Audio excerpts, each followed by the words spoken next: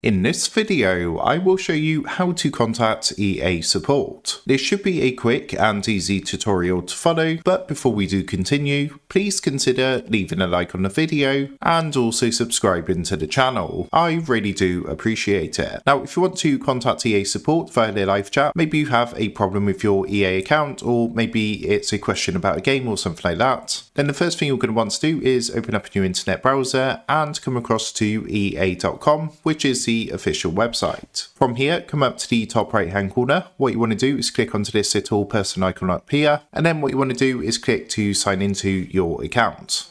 Once you're signed into your account, you'll be redirected back to the home page. What you want to do now is come up to the top right hand corner, and this time you're going to want to click onto the question mark which says help. So give that a click. What that's going to do is bring up a window like this. From here, if you come down to the bottom, it says can't find what you're looking for, go to EA Help or EA Forums. What you want to do is click onto EA Help, which should be highlighted in red or blue. That's going to take you to a screen like this. From here, what you want to do is scroll down a bit and you're going to see an option which says Manage My Account underneath the search box. Give that a click. What you need to do from here is come up to the top left hand corner. You're going to see an option which says Help by Topic. Give that a click, and on this window that pops up, click onto EA Account. What that's going to do is take you across to the EA Account support page, and from here you want to scroll down, and if you keep scrolling all the way down to the bottom, you're going to see a button which says Contact Us. Give that a click. At this point, it might ask you again to sign into your account, so just go ahead, click sign in and sign in with your EA account. Then what you can do is go ahead and fill in this form. So you just need to select what kind of issue that you're having. So I'm just going to put linked accounts, and generally it's going to give some kind of like suggestion and things like that. So if I just type account, I'm going to select link my EA account from these suggested results. Then it's going to ask to search for a game or product. So you would just go ahead and type your game into here.